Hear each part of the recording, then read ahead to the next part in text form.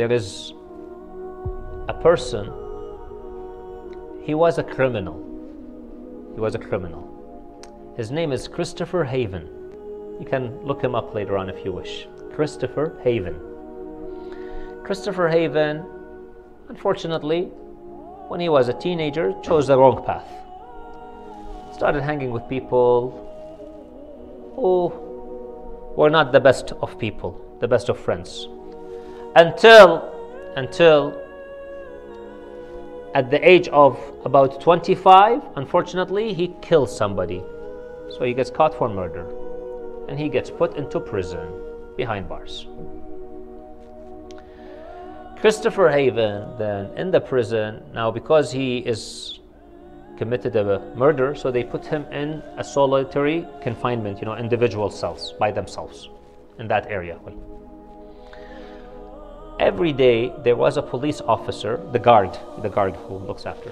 Every day what he used to do is he would take a sheet of math questions, and he would slip it under the door of this prison cells of the prisoners. Every day he slips.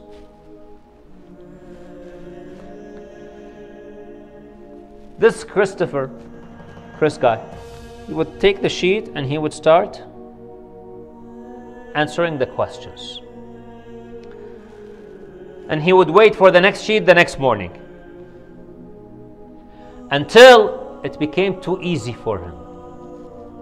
So he turns to the guard and says, "This sheet now is too easy. Do you have something a bit more difficult, more challenging?"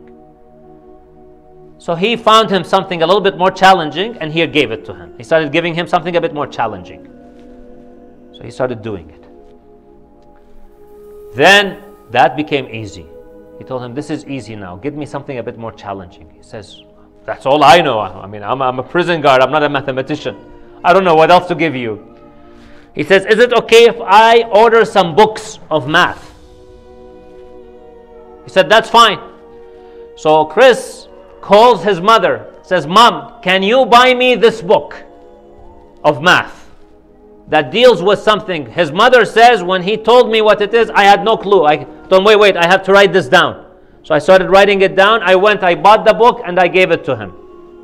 He started working with it, dealing with it, until he got a second book and a third book in the prison. Finally, he started communicating with some professors of mathematics. One of them in Italy, one of the professors in Italy responded to him. And he started sending him, the professor of mathematics started sending Christopher some complicated math problems that they work on them in the university. Some complex problems they try to find solutions for. And he would solve them and send them back to the professor. So the professor, when he looked at this, he's like, this guy knows what he's doing. How about if I try giving him a real problem, not just something that we've already solved, something serious. So he sends him a problem that mathematicians have been working or trying to solve for the past few decades. And guess what? Long and behold, Christopher solves the problem and sends it to the professor. The professor is shocked. So they publish the paper. He publishes a paper from prison. And the life of Christopher transforms completely. From being a criminal in the prison to now he is a mathematician who cracks different codes and formulas and publishes papers. His mother, interestingly, said that he was always good in math. She said, "I am not surprised to see him achieve this because he was always good for math. He had an aptitude for math." But you see how once he received his purpose was math, solving mathematical problems. It changed his life, transformed his life.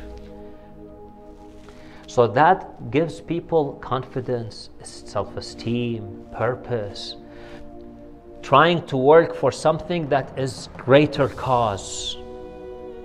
These are some of the examples we can try to do in finding our purpose.